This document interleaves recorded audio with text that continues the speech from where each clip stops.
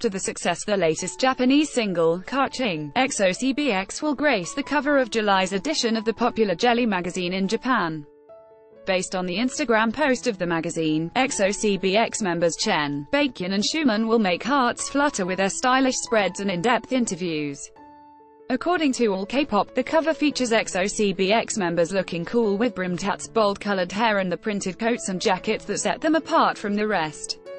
Chen, Baekhyun and Xiumin also look serious as they set out to school the readers on their personal style, fashion tips and the secret to their success. Just a week ago, EXO-CBX made a huge statement that they're ready to take on the Japanese stage with their Japanese debut single, Ka-CHING, where the trio star in a high-impact choreography that highlights their dancing skills and choreography. The music could also be an introduction to EXO-CBX's style. It effortlessly incorporates elements of jazz and electronica, which makes for a visually engaging and musically fascinating combination, SBS Pop Asia reported.